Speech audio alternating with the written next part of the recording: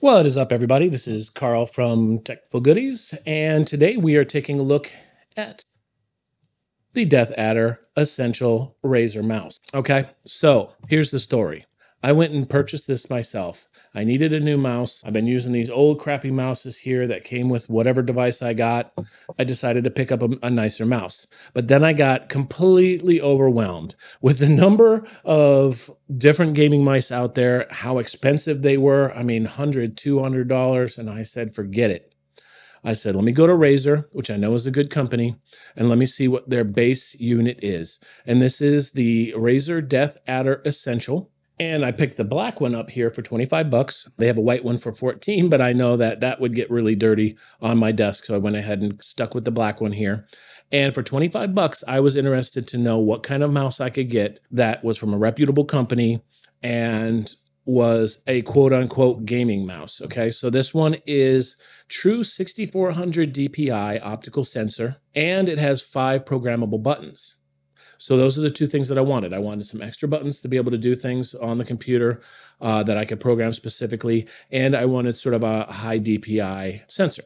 So let's go ahead and open this up. And again, not everyone out there is someone who needs a professional gaming mouse. Someone might want a nice mouse like this at a reasonable price by a reputable manufacturer that works great. And again, this is not a wireless mouse. I get tired of replacing the batteries or charging the mouse. This is wired. So that is what keeps sort of that price down. So let's pull it out of the box here. Right off the bat, you have the standard manual. Toss to that side.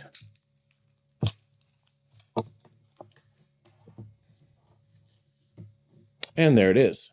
Now, one thing you might also want to know is the fact that I'm 6'6" tall. I got big honking hands, so I wanted to make sure I got a mouse that would fit my hands well. There are a lot of other mice that are very small. In fact, in comparison to the one that I have been using, you can see that this one is a little bit bigger, but I just wanted to make sure that I was comfortable having with like a whole hand mouse. So I think that's one thing to note specifically about this is if you're looking for a smaller mouse, this might not be for you, but for me, the size of this was just right. Okay, so on the bottom, we do have these sort of slip pads, right? So I'm going to put this here on my desk. I don't have a mouse pad or anything. I am going to kind of slide it around here. And one thing off the bat that I'm noticing is that the action on the mouse button here is very, very, very sensitive, right? So I'm not feeling like I'm having to, push down in this sort of angle. A lot of times you have to push down like this. I feel like if I'm holding the mouse like this, I can easily put a little bit of pressure and click that down. Now, here's one thing I'm about to test out that is my pet peeve, and please let this be the case. Good. Okay. So when I roll this mouse wheel right here, there is a tactile bump. Don't get me wrong. A lot of people like to have the mouse with the little switch where you can make it basically fling and move as fast as possible. I like to make sure that I can feel that tactile bump when I'm moving this mouse wheel. So that definitely does have that, because what I like to do is if I'm using that middle mouse button, I want that tactile bump on a web page that I'm using. If I want to click, I don't want that, flipping all over the place while I'm trying to click on a specific link. And on the side here, you will note that it does have 2 buttons here on this side. One thing I'm not exactly sure of is when it says 5 programmable buttons, I'm assuming this is this, and then middle mouse button down, not 5 programmable in addition to the main buttons. Okay. So let me go ahead and unwrap this and get it plugged in. Now, once you do plug this into your computer, it automatically comes up with the Razer Synapse driver, Razer Synapse application.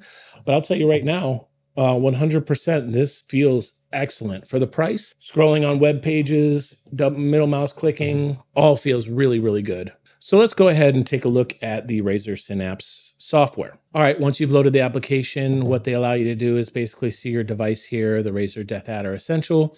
I'm going to click on this, and what it does is it basically allows you to I'm going to go ahead and switch from standard to hypershift. So standard basically only allows you to do the scroll click, mouse button 5 and mouse button 4, and change scroll up and scroll down, basically what they do. If you want to, you can change your left click and right click Let's say you're left-handed or you want to switch those around, you can. I'm going to go ahead and stay in standard. And I was under the impression that it does, yeah, you can go here over here to the lighting tab and you can change the lighting up and down, brightness off completely.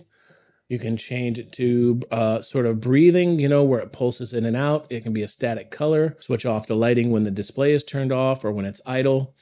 It looks like they don't allow you to change the color, which is fine with me. They do allow you to change the brightness, which is also pretty nice. So going back over to performance, this is where you can change your sensitivity stages. So a lot of people may not want 6400 DPI as far as their sensitivity, because that'll send your mouse flying across the screen. I don't like that at all. I'm very happy that this allows me to basically, like I'm having a hard time clicking on the stage 3, sort of keeping it at 1600. I think that's something that I am very familiar with, or you can dial it in specifically to the number you're familiar with. And as far as the polling rate, I'm going to leave that as it is. It's the number of data updates in a second. If I was really worried about the performance on a game that I'm playing, I might want to up that. I'll leave it as it is now. So again, you can see that on even their most basic mouse, they provide you with the software to be able to sort of customize it as you want. I'm not exactly sure what these mouse buttons are going to be at this point in time, but right now you can see that if I click on this mouse button 5, I could launch a program. I can do multimedia. I can do a shortcut. I can put quick text that I like to put in, keyboard function, mouse function, sensitivity, up or down. I could change that with these buttons. So yeah, it looks like for one of their basic products, you get a lot of extra sort of bells and whistles with this software. For now, I'll go ahead and change this to a sort of breathing effect. So when I switch back here, I'll switch back over to my desk view.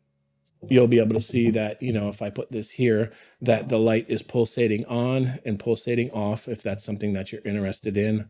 I'll go ahead and change it back to the static.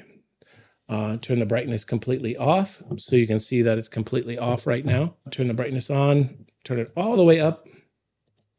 So now you can see the brightness of the LED. And again, I couldn't find a place to be able to change the color, but right now I'm extremely satisfied with this as a purchase, and this is something that I'm going to use from now on. If you're interested in this particular model, I'll leave the link down below. If you're looking into getting a gaming mouse or looking into gaming mice, I don't know what the proper term for that is, but if you're looking to get into a little bit better quality mouse and something that's sort of made by Razer, I think this is an awesome option to be able to use. Again, this is the DeathAdder Essential. Like I said, I'll leave the link down below. And if you like this video, if this helped you out at all, again, I'm not a gaming mouse professional. I'm going to get a couple different more options, try those out, kind of figure out what's the best sort of, so we can work together to find sort of a happy medium between price point and quality. And if this video helped you out at all, go ahead and give me a thumbs up down below. Subscribe. Welcome back to my desk anytime to take a look at some of these cool little tech items that I've got. This is Carl from Techful Goodies, and I'm out.